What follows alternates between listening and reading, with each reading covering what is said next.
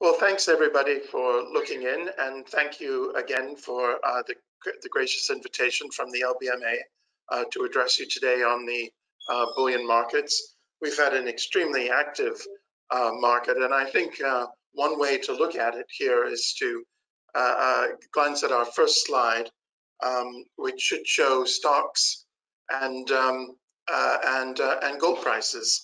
And you see here that gold is generally inversely correlated to the equity markets, but gold had been doing very well last year, despite the fact that equity markets were rising. It did, however, have some liquidation during the most intense period of the decline in gold prices at the end of, for a large portion of March. And I think this called into question from some skeptics gold's utility as a safe haven. But I think quite the opposite is true. Gold actually performed very well as the equity markets were declining, and it was a source of cash, particularly as there was a scramble for dollars.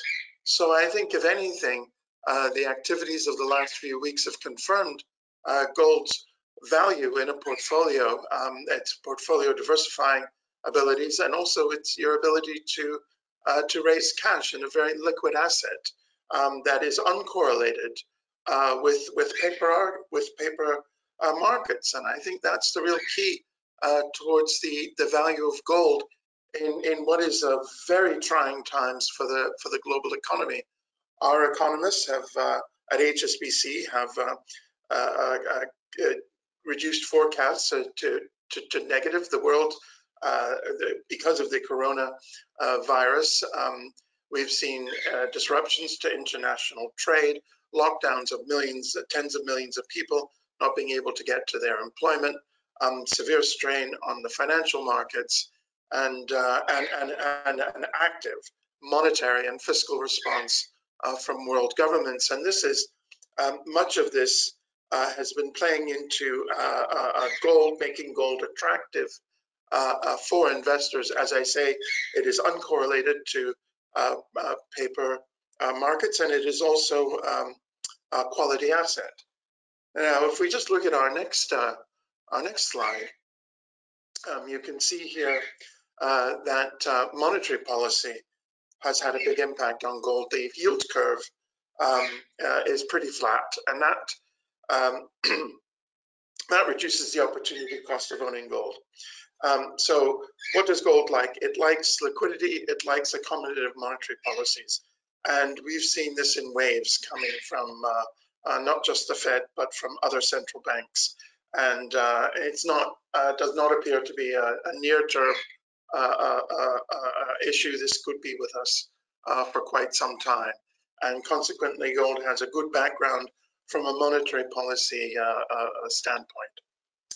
Now, just looking at our next slide, something I want to point out is that the volatility in the financial markets has helped to boost gold. Now, volatility over 50% can sometimes lead to some gold liquidation, but generally speaking, higher volatility is a sign of uncertainty, and that, I think, is another supporting factor in the gold market right now.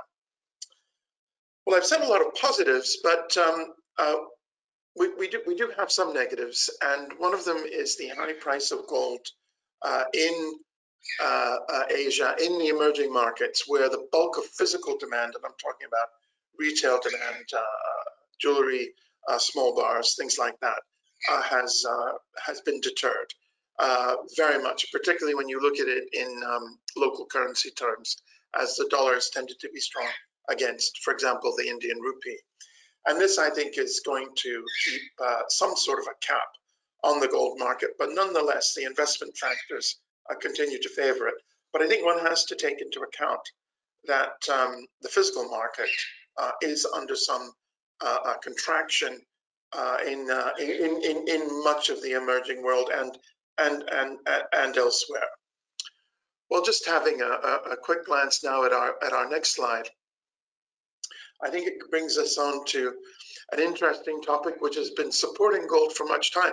I think it's important to remember that this gold was in a bull market before the COVID-19 crisis, gold rallied 18% last year. And this pandemic, the first beginning of this pandemic did not emerge until December. So really, the market was already very strong. And one of the reasons it was strong is because of issues over trade. There's an inverse correlation between gold and trade during periods, as you can see on the chart. During periods when trade is robust and grows quickly, we tend to see low gold prices. But when trade contracts, which is a sign of distress, a sign of reduction in globalization, a sign of possibly disputes between countries, geopolitical tensions may rise, may see currency disputes, the gold market tends to do well. And trade right now is clearly under pressure. Just to reaffirm that demand in much of the emerging world, where the bulk of gold is purchased, is having a tough time. We can see our next slide, which shows China. Excuse me, I'm sorry. This next slide does reaffirm the strong demand we see in the investment markets.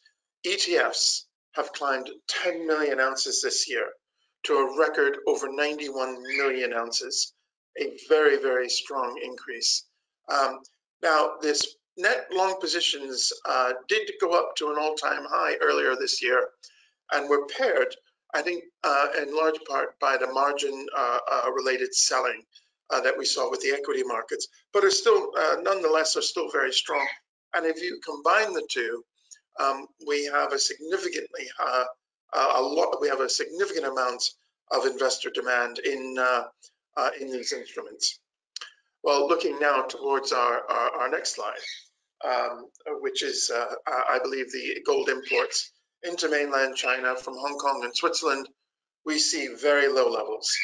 And although we've only got data for January and February of this year, we see them down double digits compared to last year, which itself was not a particularly strong year. So this reaffirms weak physical demand, price related, and that will be a cap on rallies. Just a quick word here on the gold-silver ratio. Because of the weakness, I think, in electronics and trade, we did see some declines in silver vis-a-vis the gold market.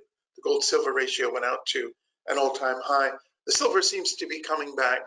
Around $15 or below, coin demand is very attractive in small bars, and I would look for the, as we've stated in our research, for the silver gold-silver ratio for silver to begin to gain on gold. These have been very difficult times. I think the LBMA has done a great job in sustaining markets and helping and lending their support and expertise in sustaining markets in these really difficult circumstances. It's hard to get a historical perspective.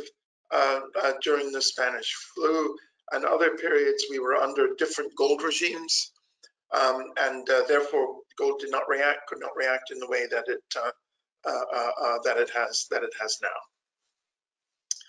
And that's it from me. We may have some questions from the LBMA, which I'd be happy to entertain.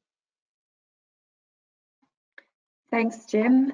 So let's start with the first question for you. How is the global economy faring in the face of the pandemic? Well, as we mentioned earlier, I think I just covered it very quickly. Our economists have revised our positions down.